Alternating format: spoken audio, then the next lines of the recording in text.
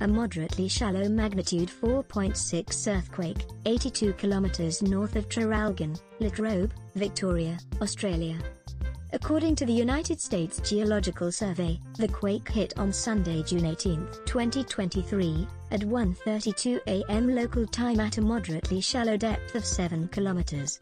The exact magnitude, epicenter, and depth of the quake might be revised within the next few hours or minutes as seismologists review data and refine their calculations, or as other agencies issue their report. A second report was later issued by the Citizen Seismograph Network of Raspberry Shake, which listed it as a magnitude 6.6 earthquake as well.